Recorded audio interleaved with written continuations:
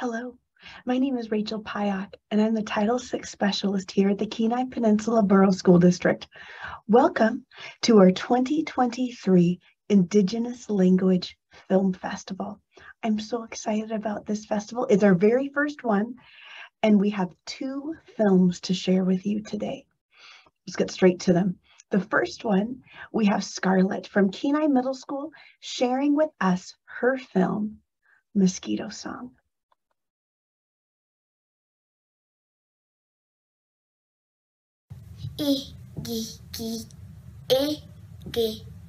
Ka sagawana lay nas loosely. You escalate. Ka sagawana lay nas loosely. You escalate.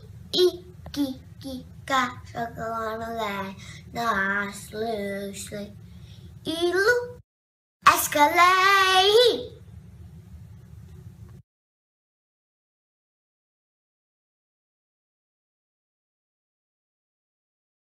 Wasn't that wonderful? Thank you so much, Scarlett, for that video. Up next, we have the Tabona School students under the direction of Julie Bismarck from the Tabona Foundation, sharing with us their film, Dena'ina Homeland Names. Go ahead and turn your volume up for the first part of this video. Enjoy. Ikluket is the original name for Klukna. Kanakanen is the original name for Kanik. Do this hand motion because they're known for distance.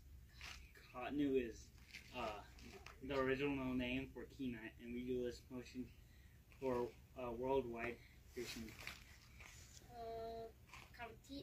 Karapitna is the original name for Tokitna. We do this head motion because it lies beneath Denali. Benta is the original name for Wasilla. Utah is the original name for Palmer. Tabona is the original name for Tannic. Yasenin is the original name for the entire Kenai Peninsula. Delayanu is the original name for Anchorage.